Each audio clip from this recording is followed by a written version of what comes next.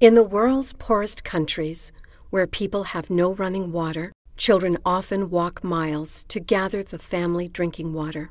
In the same places where people bathe and animals defecate, the bacteria, viruses, and parasites in the water can cause severe diarrhea, which kills 4,000 children every day.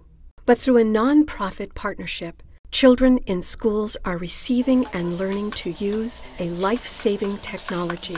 It's called Purifier of Water, and it's made by Procter & Gamble, a powder that acts like a dirt magnet. When mixed with even the most contaminated water, it pulls the filth and germs to the bottom.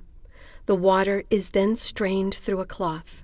Children teach their parents, who teach others, and slowly, more people in the developing world are drinking clean, purified water, many for the first time in their lives.